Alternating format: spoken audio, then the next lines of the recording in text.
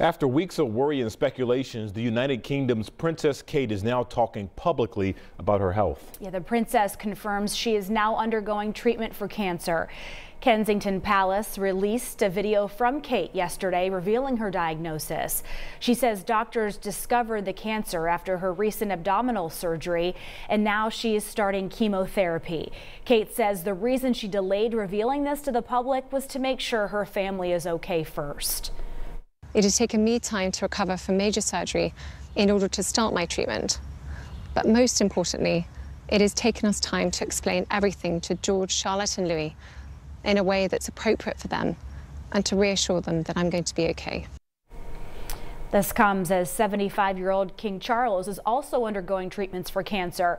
The king says he's proud of Kate for her courage. Prince Harry and Meghan Markle also sent their best wishes to Kate and Prince William. Kate finished the video by asking for privacy for her and her family as she continues her treatment. President Joe Biden also expressed his support for Princess Kate yesterday. In a tweet, Biden said he and First Lady Jill Biden are praying for the princess's full recovery.